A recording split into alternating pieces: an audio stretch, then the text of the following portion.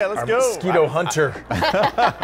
It makes me want to light some citronella candles after that storm. My goodness. But here's the deal. All right, the skeeter meter is in the extreme range. It's the highest of the year. So yes, we're going to really have to fight the bite, so to speak. And keep in mind, just a bottle cap of water can create thousands of mosquito eggs and larvae that can bite. So we're going to dump everything. Make sure you check the flower pots in your gardens out there. And we're going to do that. We're going to dump the water, wear the light clothing, use the eucalyptus. You can use the oil. Okay. All right. We don't just have to use the candles out there. And keep in mind, they're most active at dawn and dusk. And the reason why it's extreme now is, well, we've had a lot of rain. In fact, my goodness, South Tampa yesterday, they felt like they were going to be washed away. 4 or 5 inches of rain. It was incredible. And notice for the year, now up close to 25 inches of rain. But the column to really look at, the yearly departure, we're now in the surplus, almost 3 inches above where we should be. What a change. Now today,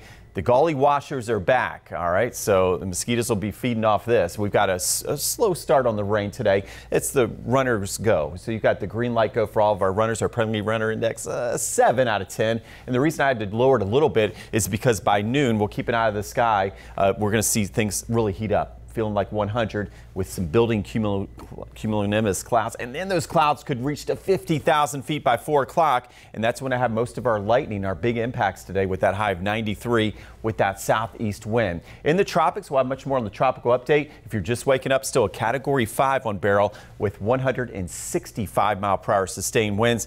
Unfortunately, another landfall likely as we head into Jamaica on Wednesday afternoon as at least a category 3, and then a weakening trend before it heads toward the Yucatan. But the big thing is no impacts here close to home. In fact, in our 7-day forecast, the big story we always talk about in Tampa this time of year, hey, if we don't have any tropical trouble, it's a pretty decent July 4th week. And that's what we see. Although the next couple of afternoons, it's going to be a stormy finish, and that could linger into the evening. So the highest rain this week would be today, 60%, and then tomorrow it's 70%. And then we'll lower the rain a bit for 4th of July. Okay, so we're going to get our plans in. That's what this means, and more of a splash and dash kind of pattern Thursday into the weekend. Look at those hot highs, though. Make sure you hydrate. Low to mid 90s. Let's verify the forecast. We got the red, white, and blue there. Looking at beautiful Tampa, waking up to 83. So as you get out the door, yes, you're going to feel the heat and the humidity. It's air you can wear. Make sure the kids have plenty of water for camp. Reason why we're going to see an uptick in the storms today, it's the east wind, and that east can be a beast as far as storms go this afternoon. And a couple storms could be on the strong to severe side with what we call downburst winds. We'll talk more about that this morning.